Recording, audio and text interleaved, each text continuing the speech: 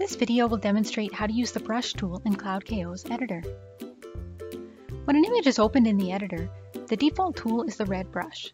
The red brush is used to hide pixels and the green brush is used to show pixels.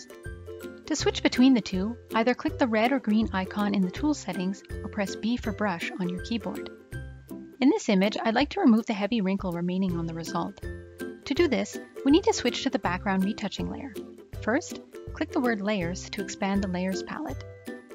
By default, we are always on this top layer, which is the foreground layer that is used to put back missing color on the subject.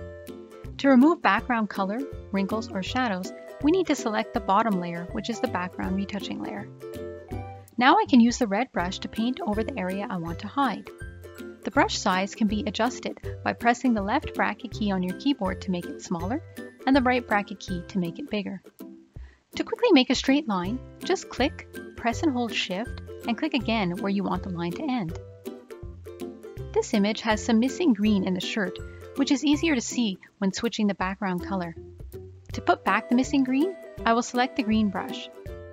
Now I can paint over the transparent area to put the green back. We are also able to adjust the opacity of the brush if needed.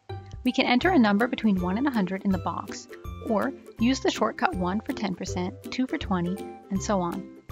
0 will bring the brush back to 100%. The default brush hardness is 90, which is good in most cases. Notice that when I paint, the edges have a little bit of a feather on them. The lower the brush hardness, the more feathered the edges of the brush stroke will be. Be sure to watch our other tutorial videos to learn about more ways you can use CloudKO Lite's editor.